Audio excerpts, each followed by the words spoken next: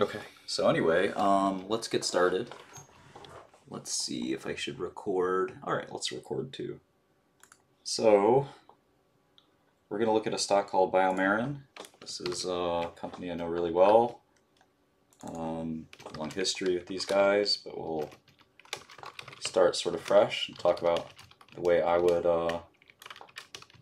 look at it. As I sometimes mention, I have these sort of 6 variables that I always kind of try to keep track of. The stock price, the shares outstanding. So where do you get shares outstanding? I'm going to go to the SEC's website. Go to company filings, type in the stock ticker. Here we go.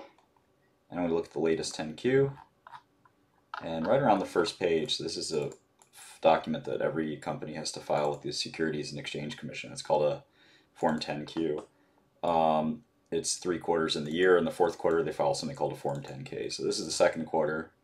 It tells you the address of the company in case you want to be an angry shareholder and show up, or the phone number. Here's an amount of shares outstanding. So that's the amount of shares of the company.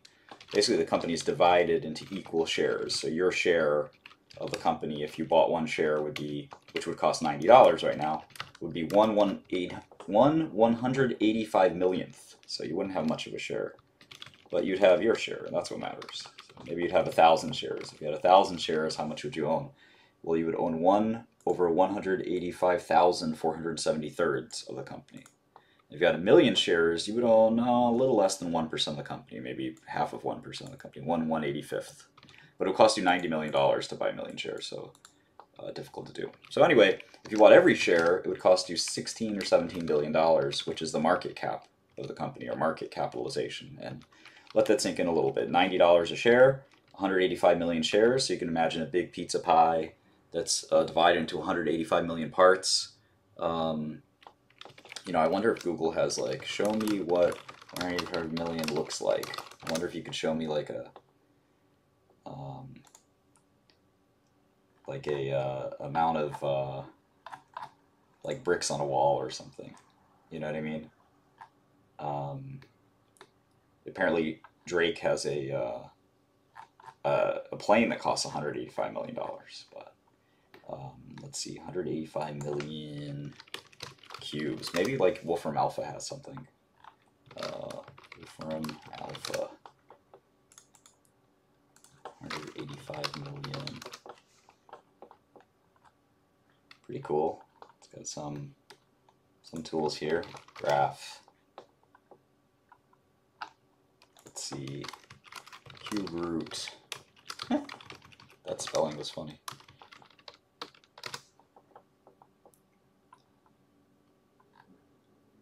This is weird. It doesn't even tell me the cube root if I put it backwards. Okay, it's 570 roughly. So 570 cubed graph.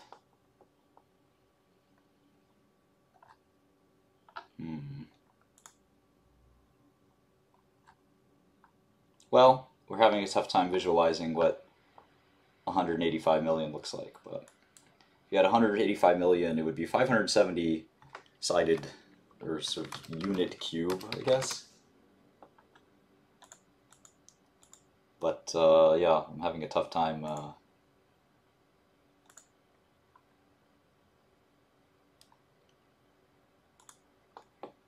generating this, but maybe one of you guys knows how to use Wolfram Alpha better than I do. Anyway, it's a $17 billion company, so that's the key. It's about $90 a share, 185 million shares. Let's look to see if they have any cash. So the cash is listed on something called a balance sheet, which is one of the 3 important financial statements. So it looks like they have around $1 billion of cash, maybe a little more. So I'm going to add it up. 619 million there. Marketable securities and short-term investments, cash and cash equivalents. That's all cash to me, at least. Cash doesn't have to be cash in a bank account. It could be treasury bonds and stuff like that. Because if you don't need that cash, you might as well get some treasury bonds to grow. All right, so they have 1.5 billion in cash. And over time, you get used to reading these lines quickly. Debt, looks like they have $1 billion of debt. That's convertible debt, which is a little bit different than normal debt. but we'll count it like that just the same. And so the enterprise value is 16.3 billion, which is pretty similar to the market cap. So enterprise value is market cap minus cash plus debt. So it's basically kind of trying to neutralize the balance sheet, take the net cash, which is 500 million, and subtract it from the market cap. So you kind of know what part the business is worth versus what part the company is worth. So that's pretty simple. Biomarin is a drug company. So we're just going to list the assets they have real quick. And we can do that by actually just going to the website if we wanted to. And just click our treatments, and they have a list of them here. There's other ways to do this, but I think this isn't a bad way for a smaller company. So let's see. They've got a bunch of interesting ones. Some of these are new, like Voxzogo is new. Voxzogo. I've been following this drug for like more than 10 years. I remember when they just invented it. Palynziq, which used to be called PegPal back in the day. Renura, which is also pretty new. Vimizim, needle sulfase. Kuvan, which is I think generic now. And it used to be their biggest drug, Naglazyme. I think they have a couple more. So Biomarin has expanded from a company with just 1 or 2 drugs to quite a few. They have one more drug. I think that I'm just going to leave. So I'm going to leave one spot blank here because I think they have one more drug. Isn't the LEMS drug? Doesn't that count? What was that drug called? They partnered with Catalyst. They only have the rest of world rights, I think. But anyway, we'll see if my memory serves me correctly. So that's the drugs that they're selling right now. And we're just going to put indication, which is what disease they're for. And again, we can look at that pretty quickly here. This is for achondroplasia, which is a form of dwarfism. Palynziq, which is for PKU. Kuvan's also for PKU, so I'll just drop that in there real quick. Renura, which is for Batten disease. Vimizim, which is for mucopolysaccharidosis, or MPS. This is MPS 4A. Okay, Naglazyme, which is also for MPS, but a different MPS, which is a different disease. That's MPS 6. And then Aldurazyme, which is also for MPS, but except for MPS 1. So MPSs are really tough liposomal storage diseases. All right, so we've got all the indications. I guess we can put down when they were approved, so we can get that from Drugs at FDA, which is a really nice FDA website. All right, so I'm just going to type in each drug real quick, get the approval date. Voxzogo, as I mentioned, is a new drug. It was approved 11/19/2021. Oops. All right. Palynziq is relatively new, but not as new as Voxzogo. All right, 2018. Renura is also relatively new. It's funny how Biomarin has had excellent execution in their products. Everything they've sort of developed has gotten approval with a few rare exceptions. So when they really invest in a program, they tend to get approval. All right, Vimizim came out. I think I got these in order of... I may have these in order of approval. Let's see. And you can see they've kind of come out with a new product every year or so. Every other year, basically. Which is pretty impressive for what was originally a very small biotech company. All right, gotta be careful to get the right NDA here. I think the tablet came out first for Kuvan. Pretty sure it did. Let's see if that's right. FDA website's maybe not the fastest site in the world. All right, approval 2007. Ooh, Naglazyme. I still think it's a close call. It might be Kuvan. Yeah, I think Kuvan came after Naglazyme. Let's see. Somebody should make a biosimilar to Naglazyme, but that's a whole other story for another day. All right, Naglazyme was 2005. All right, so far I got them right. Although the website, the website might have listed them in order, so I'm not going to take credit. All right, and Aldurazyme is Genzyme's drug, which we'll list in a second. Maybe we'll list that here. Economics. That's Sanofi. Now that Sanofi bought Genzyme a while back. All right, so I think the website did list it in order. All right, Kuvan was weird because Kuvan was from Merck KGaA, or whatever they say in Germany. Vimizim, I'm pretty sure, is 100% theirs. These two are 100% theirs. Again, I'm pretty sure. I could be wrong here. We'll look at that later. Okay.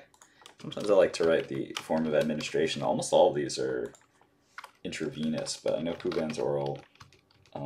Intellectual property is something we'll work on in a minute. So now we've got kind of this grid set up of all the FDA-approved drugs that they sell. I think they sell a couple more, as I mentioned, but regardless. We're going to go to their pipeline, which for a drug company is pretty important. And so the biggest pipeline drug they have by far is called Valrox, or Valoctogene Roxaparvovec, which is obviously the naming for kind of a FDA, I'm sorry, the USAN name for AAV. And the indication here is hemophilia A. And this is a much talked about drug. And I'm pretty sure they have 100% rights there.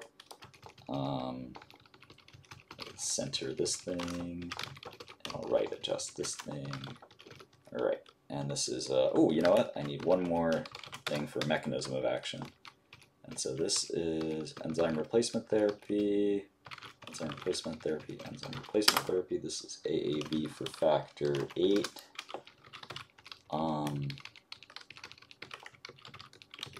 All right, so what else do we have here? We have BMN 331. So they have a pretty bare pipeline. It's safe to say, but that's partially because they've done really well. So I wouldn't say it's a good or a bad thing. They just have done really well with their pipeline. Other than the odyssey of this hemophilia cure that they've been developing, which we'll talk about in a minute. All right, so they got a couple of gene therapies here. BMN 349, which is alpha-1 antitrypsin deficiency. All right, what else do they have? DMD drug. BMN 351 for DMD.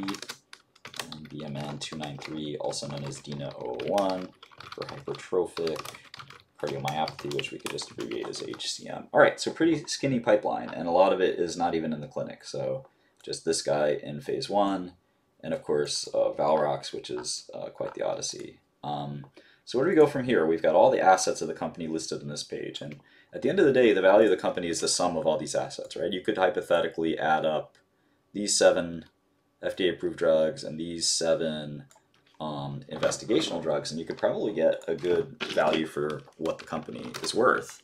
You could do that separately or individually, and we're going to sort of take, I don't know, I guess a hybrid approach, but regardless, that's sort of the method to the madness here. And we'll talk about the benefits and shortcomings of that method.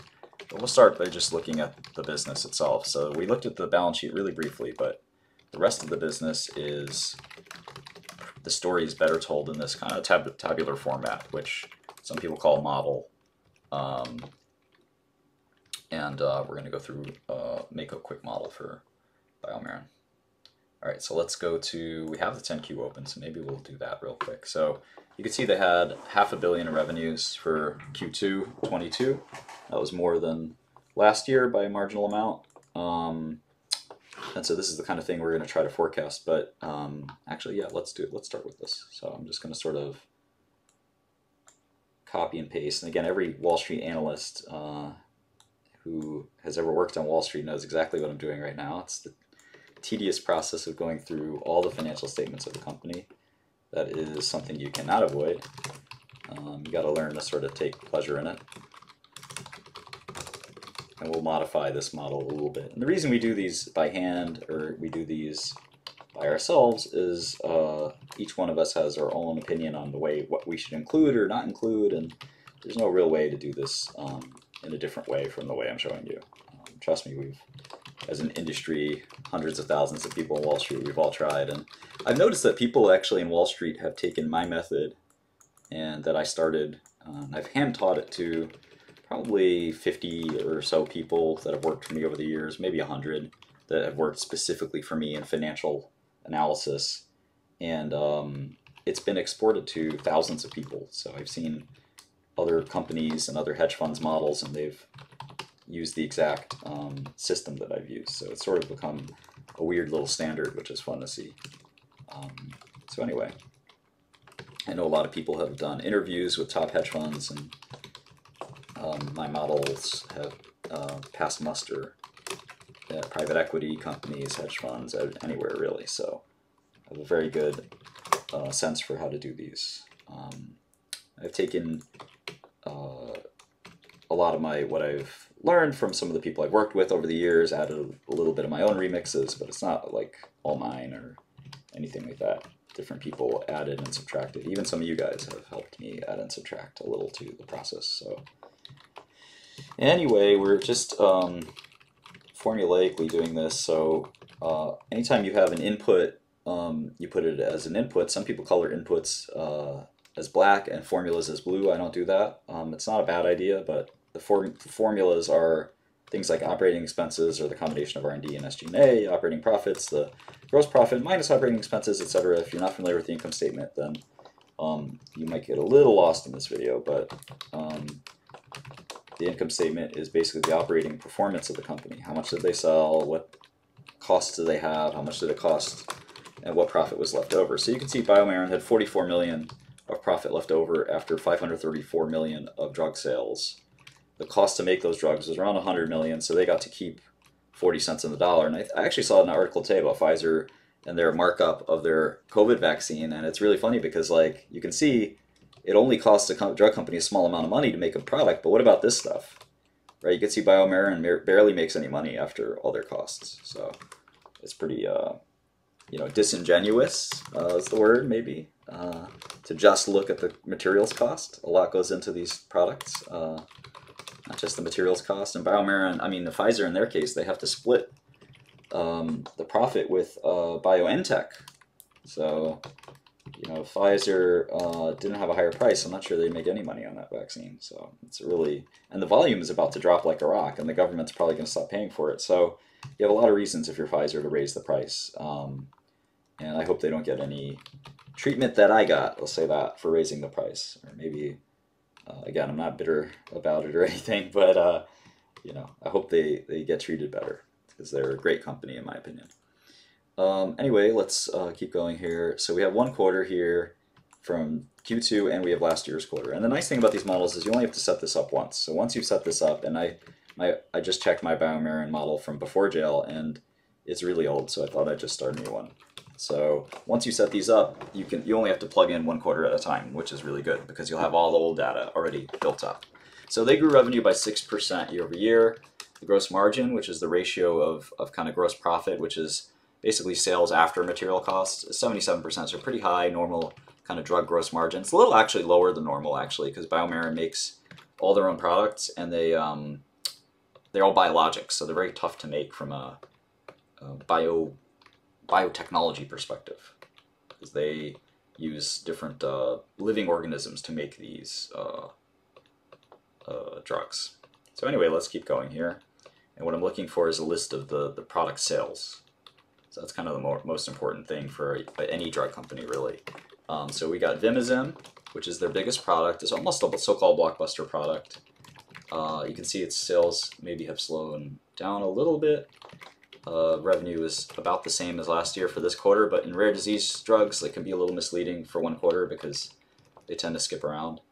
I think Naglazyme, their second biggest drug, which for a while was their biggest drug, Naglazyme has sort of reached its peak, as you can see, I think. But again, one quarter it can be very misleading. PegPal, or Pelinzic, I'm always going to call it PegPal because that's what they called it for forever.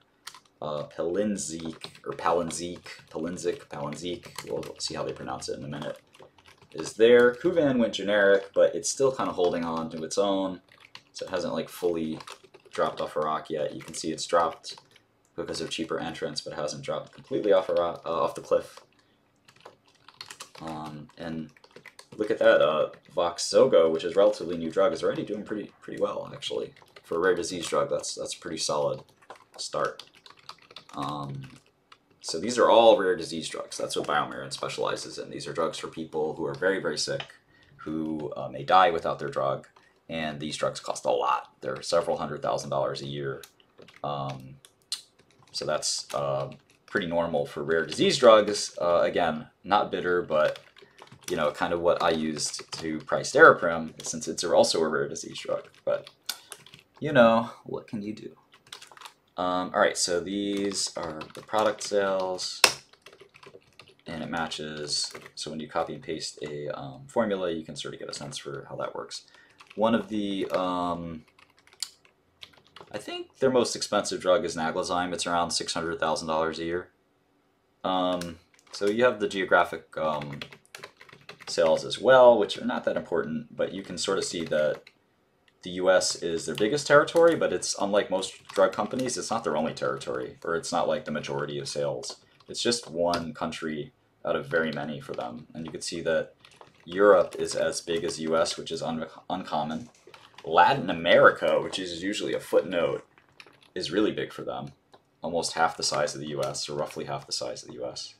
And the rest of the world is another pretty big category. So they had Russia and China, and my guess is rest of the world is down probably a little bit because of Russia, but I don't know if Biomarin stopped selling in Russia. That would be really cruel. So I doubt they stopped selling in Russia, but there could be some timing of payments issues there. We'll see. Anyway, that's really it for that quarter. So we're just going to go and find another quarter, which is Q1. This time I'm going to go to the company's website. And I'm going to check for press releases, which is kind of the official communications of the company. It's the most important thing you can read as an investor. Some people ask, where do I start with investing? You just read all the company's press releases. That's typically a pretty good idea. So they're going to report Q3 in just 2 days, so that's going to be exciting. But I want to look at the past. So I'm going to look at Q1. Let's take a look at Q1. So here's the products by revenue. You could see Vimizim is 183, Naglazyme was 128, Kuvan came in at 59.3, Pal came in at 54.9, Brineura was 36.2, interesting. And then the new Voxzogo was 19.7, okay. And Aldurazyme, which is, like I mentioned, Sanofi's drug, really, is there. Now let's take last year's numbers. Vimizim grew quite a bit over last year there. So did Naglazyme. Pal seems to have flattened. Kuvan, again, went generic, so it's sort of dropping a little. Brineura, decent growth there. Still kind of seems to be... These growth curves are really weird. There's nothing like rare diseases in pharma. They can be quite unusual growth curves. Anyway, that's that. The CEO, JJ, bien ami, or good friend in English. Jean-Jacques, he's been the CEO of Biomarin for a long time. He's really kind of transformed the company. Who knows how long he'll be there. Maybe getting close to a retirement point. He's done really well. Created a really big company. Some people don't love JJ, but regardless, I think he did a pretty good job. Let's see.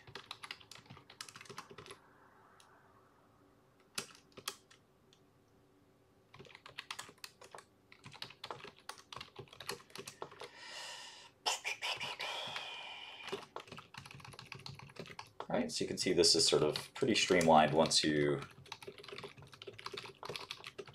get used to the formatting and all that. Like, you can plug and chug, as they say on Wall Street, really quickly. So it doesn't take much at all to fill out one of these. And if you get really good at it, you kind of look at as much as a company a day. And I mean in some depth, if you're really efficient. A company a day is pretty fast if you ask me, because there's so much to look at, but you can at least get a cursory view. So yeah, this is sort of weird because you're including the convertible, but I'm going to leave that shares thing alone for a minute. All right, so you can see revenue growth positive for 2 quarters in a row. Definitely not a bad thing. 6-7% grower of the base business, and then we'll see kind of what they can do with the pipeline. All right, so here's 4th quarter results, which again, we're getting pretty close to having all the results. So we're moving really fast now. 156.3, Naglazyme 83.1. That's weird. Look at that, really lumpy quarter for Naglazyme. Those things happen with rare diseases, as I mentioned, especially for Naglazyme, because a lot of the patients are in Latin America, I believe. So sometimes they'll order a bunch of drugs, sometimes they won't, and the company doesn't have the smooth revenue that a lot of other companies do. And that's okay. We as investors understand that. All right, so again, look at the first 3 quarters of Voxzogo. Pretty darn good. I mean, this has potential to become one of their bigger drugs, I think. So the base business could be growing even faster than maybe what we've been seeing. All right. Looks good, looks good. Got all that right? All right, I think so.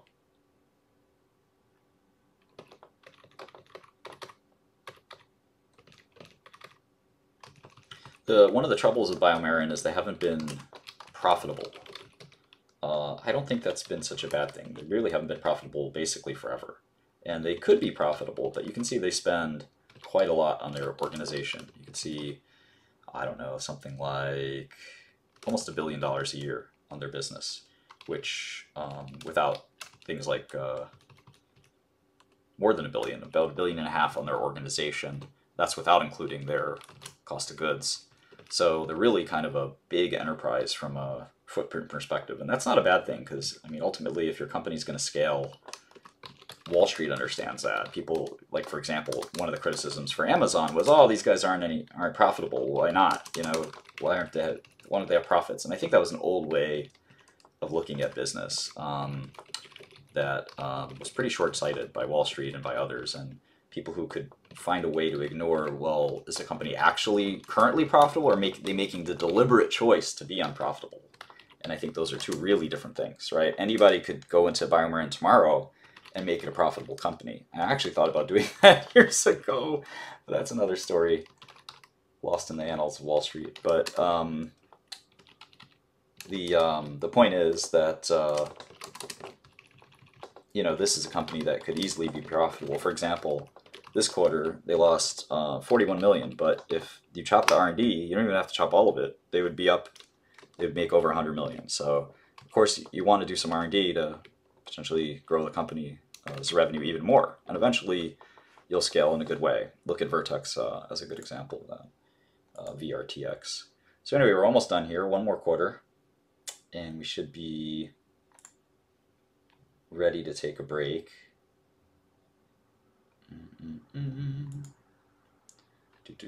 And I'm recording this video for future upload. So subscribe to the channel, do all that good stuff. I need these YouTube checks. I'm just kidding, I don't need YouTube checks, but they're still fun to get. Just plugging in a couple more numbers and we'll be done. Again, big lumpiness for Vimizim, another rare disease drug that's just, I mean, again, the amount of people on Vimizim is probably less than 1,000 people. So you think about, like, what is a rare disease drug? People really don't understand the scope of, millions of people take SSRIs, hundreds of thousands of people take some cancer medicines, maybe tens of thousands, but only a couple hundred people take Naglazyme, right? I mean, it's an amazing thing. I once sold a drug for 60 people. And it's important for pharma to have a way to take care of those 60 people, because those could be your brother, your sister, it could be you. I know we have like a bunch of people in my community who have rare diseases, and sometimes there's nowhere to turn if you have a really rare disease. And companies like Biomarin, I think, do really amazing stuff for their patients. And if you know the people that work at a company like that, or the companies I've started, they're really passionate about helping those people that are really kind of forsaken and abandoned by most of the drug industry. So Biomarin's a really cool company. And again, if you are, it may sound cruel to or weird to like hear about Aldurazyme or Vimizim or Naglazyme at $600,000. It may sound like, wow, what are these guys doing? That sounds like so much money. But the reality is, if you have that illness, if you're dying of mucopolysaccharidosis 6 and there's never been a drug for that disease, and there was never going to be a drug for that disease with Biomarin, I'd be getting a Biomarin tattoo. I don't know about you. I'd be pretty pumped up that this company saved my life. And you know, the companies in business make money, sure, but if you know how their insurance system works, they're always insured for these rare diseases, because the insurance company doesn't see any need to say no. Their insurance company is now called managed care. It used to be health insurance, but there's sort of been a sly rebranding to managed care, which is kind of its own thing I'll discuss some other day. But point is that their job is to manage care, and they manage care by saying, oh, well, you shouldn't be on this expensive insulin when you should be on generic metformin. Well, that's a good decision. That's how they manage the care. But for this, if you have mucopolysaccharidosis 6, there's nothing to manage. You have to be on this drug, and that's why they uniformly pay for it. And it's interesting, in Brazil, you have a constitutional right to access healthcare, including expensive drugs. So that's why a lot of their patients happen to be in Brazil, because while it's not a very rich country, it's a very big country. So many patients are able to access Biomarin's medicine. As you can see, they sell hundreds of millions of dollars of this stuff, so people can get it. So I would always laugh when people would say, well, you price Daraprim so high, nobody can get the product. I said, well, and who are we selling it to? How are we getting all this revenue if nobody can get it? Who's paying for it? It doesn't make any sense, right? It's a bit of a paradox. But again, you know, you can't expect reason from just about everybody. But some people can reason. So anyway, let's do the annual. So we have a bunch of quarters here. We don't have too much, but we'll kind of go a little bit quickly. We're going to do some forecasts. So how do we do forecasts? That's really the hardest part about all of this, isn't it? You know, the past sales anybody could do. You guys saw me do it in, what, 10 minutes? That's pretty easy. And it maybe looked complicated or looked like I was doing it really fast, but at the end of the day, anybody can learn to do that. It's no different from playing a video game or riding a bicycle or whatever. The brain comes in now, right? Now we have to ask ourselves really hard questions. What the heck is going to happen to the future? The past we know. The past we can look at these and see. But what the heck is going to happen tomorrow? And so the company gives guidance, so that doesn't hurt. But the guidance is only for 1 year. So they kind of have a sense for what's going to happen. But even the company doesn't really know. Isn't that funny? The company is not always right about that. Well, let's look at this royalty line. It looks like this royalty line is the same every damn quarter, right? It averages about 15 a quarter. So you know what? I'm going to forecast. I'm going to take the bold step of saying, I think it's going to be 15 again. All right, so we got 15 down. We got still, what, 7 more assets to go. So which other ones look like they're really stable? Well, let's look at Naglazyme. Naglazyme has been 103 on average for a while. And we can even do like a moving average of 4 quarters. Let's try that. So we're going to do moving average of 4 quarters, and we can see that that doesn't move very much. It stays on average around 100. So would it make sense for us to do 100? I don't see why not. Vimizim is different. Vimizim is kind of growing. So let's see what happens if we do the moving average there. Well, you can see it seems to be kind of growing. First it was 150, then it kind of moved up to 160. Maybe 165 is a healthy moving average for Vimizim. We'll try that. Palinzic, well, this one looks like it's going up around 1 every quarter, so I'm just going to do that. And the quarterly forecasts are not nearly as important as the annual forecast. When we get to the annual forecast, that's going to be really big. Well, Kuvan went generic, so Kuvan looks like it's dropping 1 or 2 every quarter, maybe even as much as 3 a quarter, so let's drop it by 3. Brineura is a new drug, but kind of looks like it's topped out a bit. Maybe let's just add 1 per quarter. Now this is the wild card. Voxzogo, well, they're saying it's going to be 130 to 160. So let's see. If they do 40 and 60, that would be 150, which is right around what they're telling us it's going to be. Let's see how we did with Bernura. Bernura, they say 145 to 160. We got it right in the middle at 150. Okay, what else? For Kuvan, they're saying 210 to 235. Well, we got it at right in the middle. Okay. Polinzic, they're saying 250 to 275. Well, we got Polinzic too low, according to them. So I guess Polinzic is they think it's gonna grow faster. And obviously they have more information than we do, but they did lower their guidance, if you noticed. They went from 280 to 310, and I said, you know, it's gonna be more like 250 to 275, which tells you something. So maybe the fact that we're below even that 250 number, maybe we're right. So I'm gonna leave it there, screw it. All right, Naglazyme, they're saying 415 to 450. We're kind of at the upper end of that. And then finally, Vimizim, 686. We're kind of right in the middle of what they're saying. So we're about right here. The total revenues we're saying will be 2.025 billion, which is a little shy than what they're saying. But I've yet to include Aldurazyme. So let me include Aldurazyme, and then I think we'll be in the right place. So Aldurazyme on average has been 28 a quarter. Aldurazyme, if you know the product, is a really old product.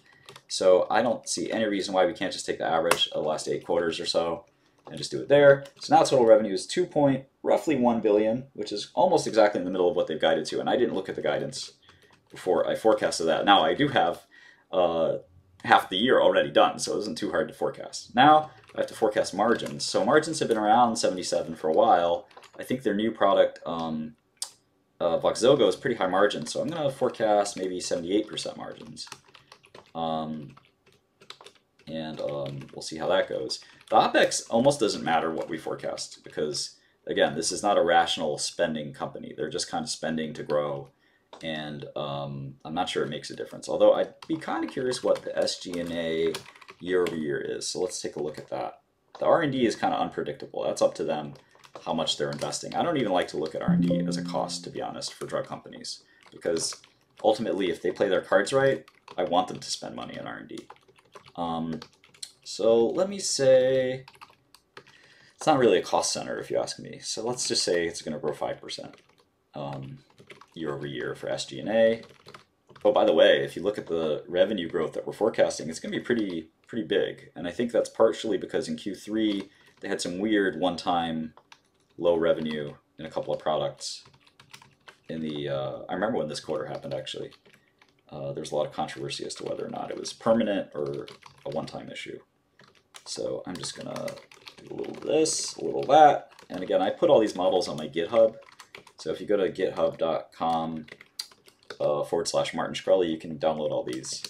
And I'll be uploading this one real shortly, so you'll be able to get it. If you haven't used GitHub, you probably have heard of it. It's for computer science people, programmers, but non-programmers can use it too. It's really good for versioning and file control and stuff like that. So if you haven't incorporated GitHub into your life, you might want to, you might not want to, but regardless, it's a pretty neat tool. So anyway, we're now starting to build the annual forecasts. This is the pivotal part because one quarter here or there, it doesn't matter that much, but the years matter a lot. And the years are sort of how we value the company, right? How many years of cash flow can we expect from each year is the basis for basically all finance. If you ever took a finance course or an investing course, that's sort of all you worry about is how do you discount cash flows for the whole year. So we only have 2 years to go on. We have 2021 and 2022. 2022 is a forecasted year, so it's not even a year that we have to go on in a sense, because some of it is just our forecast. And maybe if I had more time, I'd add 2020 and the other years. And maybe I will, we'll see. But for now, we've got 2021 and 2022.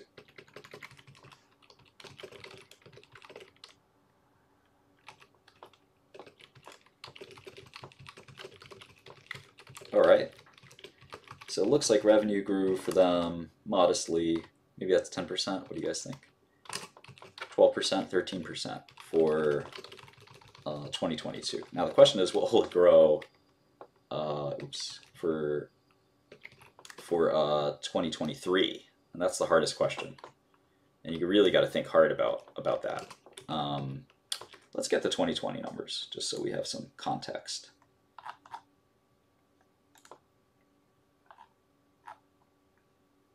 And that'll only take a second because we'll just hop down to, yeah, we'll hop down here. So for 2020, Vimizim did 544.4. Naglazyme actually went down for 2021 from 2020. Okay, Kuvan went down. Okay, yeah, that makes sense. Kuvan went generic, so Kuvan kind of fell off a cliff. But Kuvan is the only pill or small molecule these guys were selling, so you're not going to see another fall off the cliff moment for Biomarin anytime soon. Bernura, and you can see they have like a handful of small products. Obviously, Vimizim is starting to get up there in terms of its size. But it's really just a bunch of small products, which is kind of a nice place to be from a generics perspective. You know, these drugs are too small to really attract a lot of competition, which is kind of like a nice strategic benefit of being in the business they're in. All right. So 1.8 billion in product sales. You can see if you think about like how has revenue grown over the years, it's been kind of tepid, right? If you look at, even with them launching a few new products, it's kind of, the word sad comes to mind. I don't know if that's the right word, but it's a little disappointing maybe that, you know, they've launched a couple of really nice new products, and at the end of the day, you can see revenue growth really tepid. 1.86 to 1.85 to 2.1 billion, really kind of not that great of revenue growth. So pretty disappointing if you ask me. I'm sure the company has hoped for more, but the genericization of Kuvan probably didn't help them very much. So anyway, let's keep doing this, and we'll get to a fair value number fairly soon. Again, it's not going to be perfect, but it'll give us a decent guess for what Biomarin is worth. And we'll do one more year just so we get the benefit of history a little bit of how these assets have been performing, which sometimes will tell you how the future is coming, and of course sometimes it won't. Oftentimes it won't, in fact. So let's see, 191, 678. All right, let's get one more year down. So we're going to go to their 2020 report. Should be here somewhere. Should be right here. Cool. All right, so this is Vimizim in 2019. Interestingly, was basically flat, right, with 2020. And then it started picking up again in 2021, and picking up again in 2022. And sometimes those are price increases, so we actually have to see if there's any new volume for Vimizim, or if they're just raising the price of Vimizim every year, which, as you know, I don't think is such a bad idea. Well, that's just me. So yeah, I mean, this is really hard to tell. Like, what will the future of Vimizim look like? Because they were flat in 2020, but then they started growing again, which is a little weird, right? So I don't know. All right, 374.3. So Naglazyme has kind of still been growing if you think about it. I mean, this isn't great growth, but it's a slow grower. And again, that's really important for us when we have to think about, well, what's this asset going to do in the long run? That's still really important. So Kuvan, I think, is going to be the easiest to forecast. It's just going to sort of fade into nothingness. That's typically what happens with these kinds of products. And now you can see a little bit healthier growth, right? 1.6, 1.8, sort of over 2 years, and then 2 billion. So a little bit healthier as we zoom back. Kind of very steady growth. And I've always liked Biomarin as a company, as an investment. Again, I think the progress has been a little slower than maybe they would have liked and most shareholders would have liked, but it's a really solid company. Sometimes people would ask me, like, what company would I buy and put away for a really long time, and I often would say Biomarin, because it's just a really well-run company that makes great products and is one of the few rare disease kind of leaders. Again, they haven't been like a tremendous stock or anything, but in the long run, it's really safe. That's the one thing I like about Biomarin. It's so safe. Like these drugs are not going anywhere anytime soon. They're like really critical medicines for people, really important, and they obviously are going to come out with more of them over time. So anyway, what do we do from here? Well, let's do the same thing we did with the quarters. We see royalties are sort of probably going to, they're growing a little bit, I guess, but I'm going to say just conservatively that they stay at the 2022 level forever. Kuvan's going to be easy to forecast, and again, with this kind of forecast, our precision doesn't matter that much.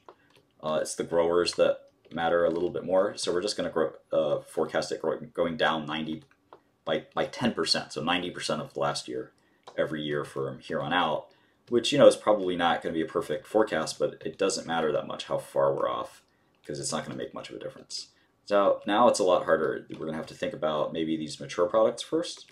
So if we look at Aldurazyme, you can see it's sort of been flattish, maybe 5% growth. So I'm just going to put it at 3% growth just to be conservative.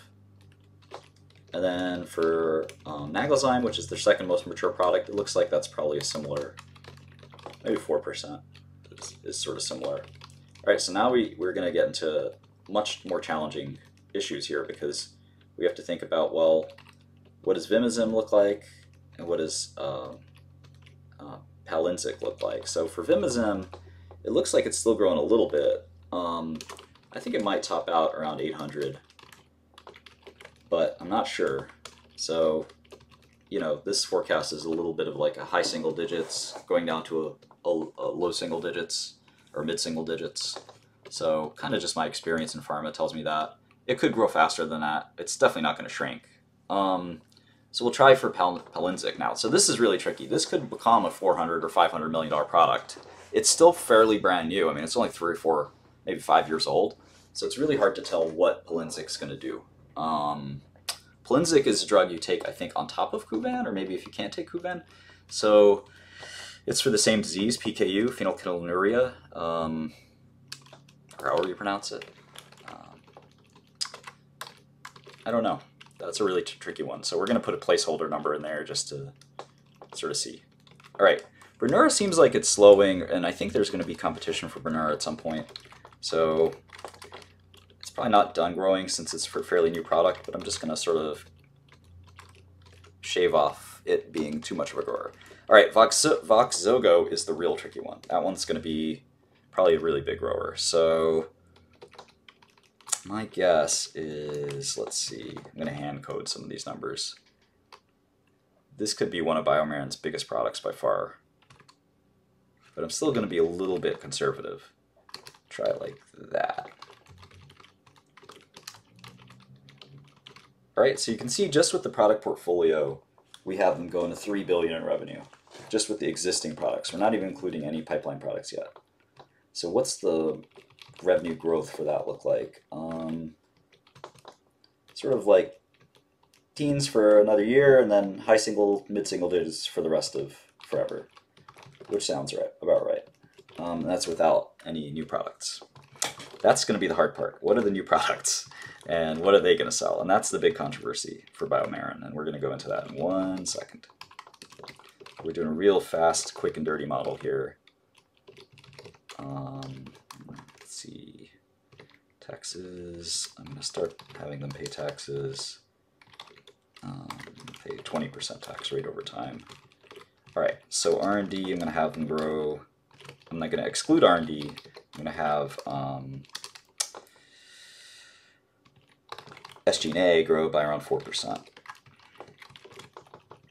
right, so you can see that they've become profitable under my model, and they'll start making around $1 billion a year, which is a lot. And let's look at the discount rate, because they don't make any money right now. So let's put an 8% discount rate, and I'll talk to you about why we're doing that in a second. At maturity, let's say the cash flows fall 1% a year.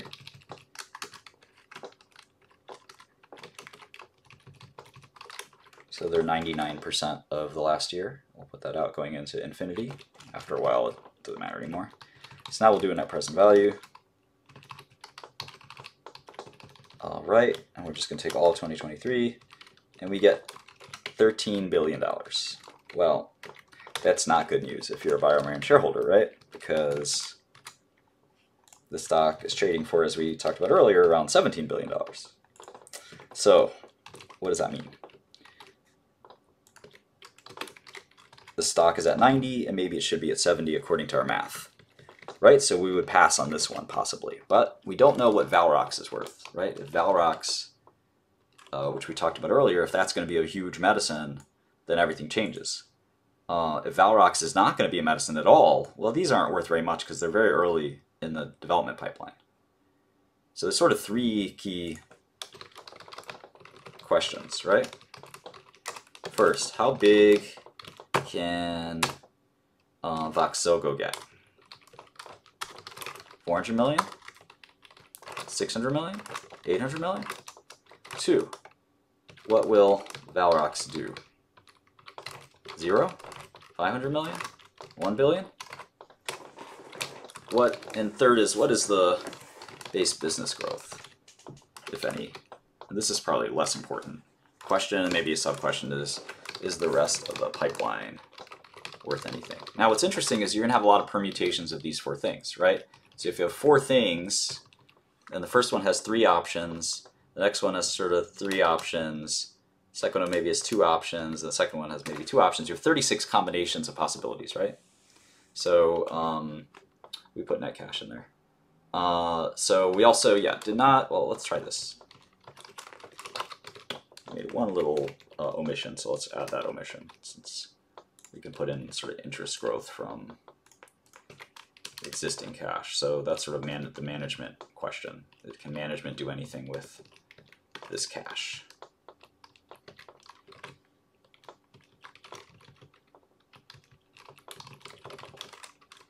Hey, let's assume they earn 1% on their cash, which isn't very much. Especially in this interest rate environment, maybe we should assume something better than that.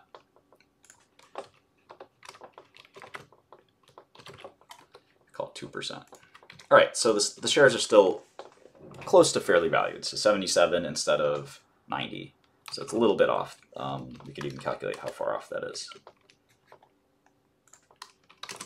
It's 14% off. So pretty much within an error margin, I would say Biomarin is fairly valued. But again, we don't know the answer to those questions, and the answer to those 4 questions will give us 36 potential outcomes. Really though, the first 2 questions are what are important.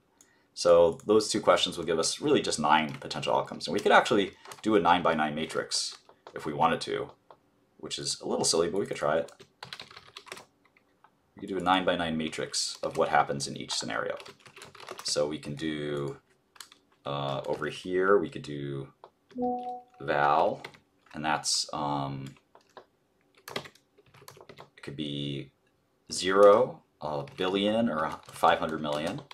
And we can do, going down, we can do a Voxzogo, right? And that's going to either be 400, 600, or 800.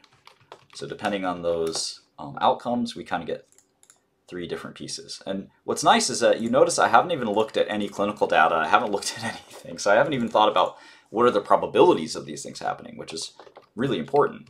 But I've just said, you know, forget the probabilities. What happens if to the stock if this happens? All right, so we're going to put a Valrox thing in here.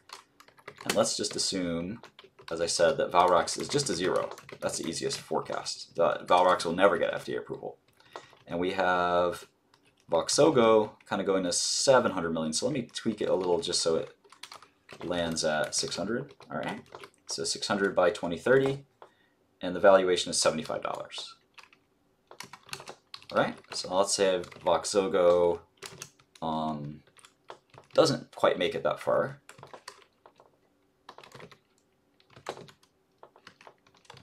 It only goes up to, say, 400.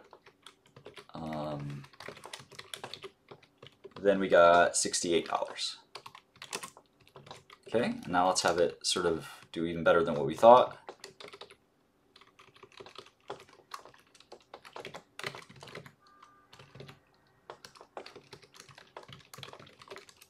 Have it get up to 800 million, and we get $81. All right, so that's all the options for Voxzogo. Now let's have Valrox get up to 500 million. So this is sort of a niche product. Really severe hemophiliacs maybe start to use it. FDA warnings, maybe it gives you cancer, who knows, which I think is one of the things that's happening there. But that's sort of it. All right, so in that case, we've got a stock that's worth $99. So we're including that Valrox or Voxzogo still does 800. So that's $99 a share. Not much upside from where it's at, but certainly better than the first column. And then let's do it for if Valrox gets over $1 billion, which means it's kind of a popular product, but not like super popular because there's a lot of people with hemophilia. But let's just assume that that's what happens. Now we get 117. And some people, if you're a big Biomarin bull, you might say, well, why not do 2 billion or 3 billion? Well, yeah, you could. You certainly could.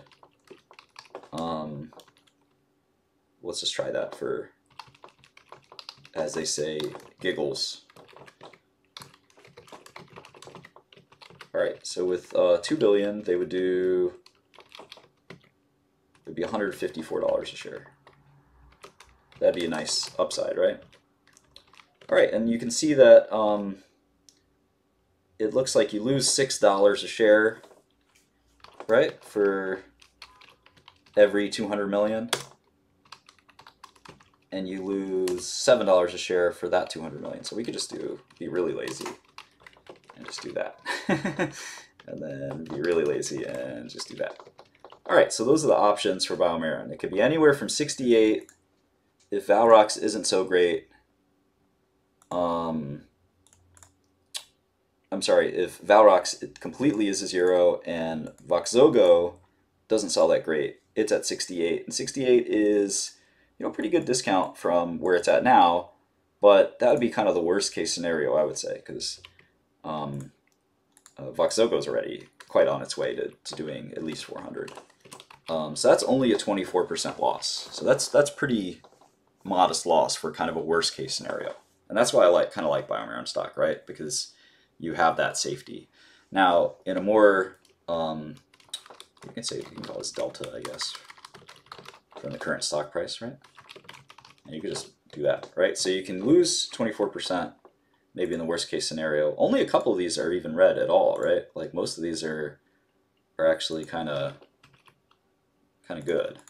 So the only upside really comes if Valrox sells a lot.